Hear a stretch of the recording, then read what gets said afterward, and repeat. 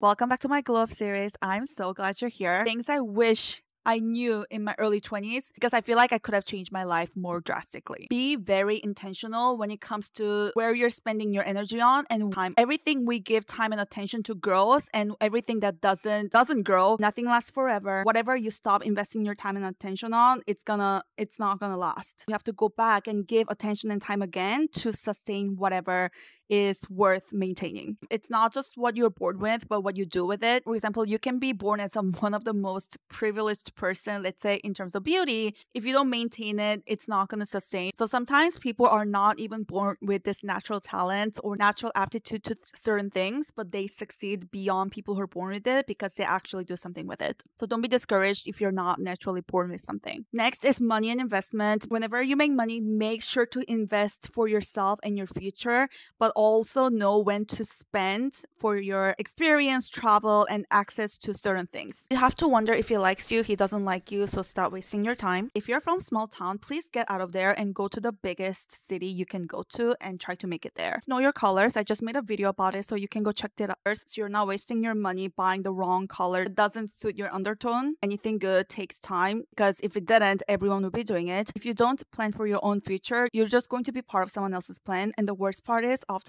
you might not even know it. I hope this helps.